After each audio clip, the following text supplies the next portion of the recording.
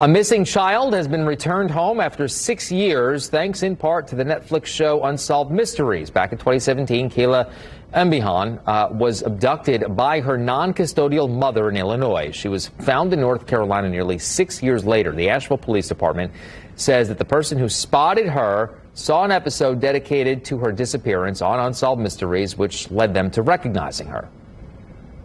I always think about that, how hard it would be to remember the situation when you're out in public. I don't know if that would ever happen to me, so I'm impressed that they put it together and called and it all worked out.